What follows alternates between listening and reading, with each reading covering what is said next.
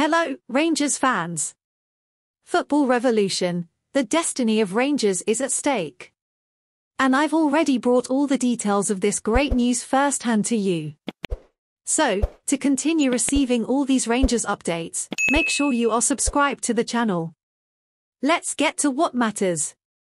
At this very moment, we are immersed in a whirlwind of speculations that are rocking the waters of Scottish football with overwhelming intensity. Kevin Muscat, the masterful Australian coach, is being linked to the Scottish giants, Rangers. This comes at a time when the pressure on Michael Beale, the current commander of the Rangers, reaches unimaginable levels.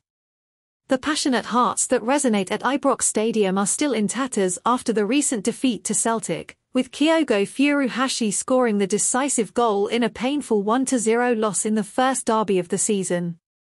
And, according to information coming directly from Scottish lands, Muscat is the name leading the odds to take the helm as head coach, leaving heavyweight competitors like Jesse Marsh, Marcelo Bielsa, and Ralph Hasenhüttl behind.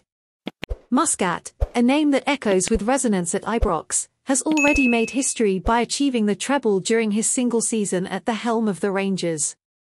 The experienced 50-year-old coach has also forged his legacy over almost 6 years as the leader of Melbourne Victory, where he won 2 league championships, a promotion to the top division, and lifted the FFA Cup. We cannot underestimate his surprising feat at the helm of Yokohama F. Marinos in Japan, where, in only his second season, he led the team to the J1 League title. Expectations are sky high, and the future of Rangers is filled with excitement and urgency. And there, fans, do you think Kevin Muscat is a good manager? Yes or no?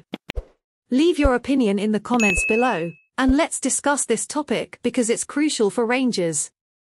Don't forget to subscribe to the channel to continue receiving the latest news from Rangers.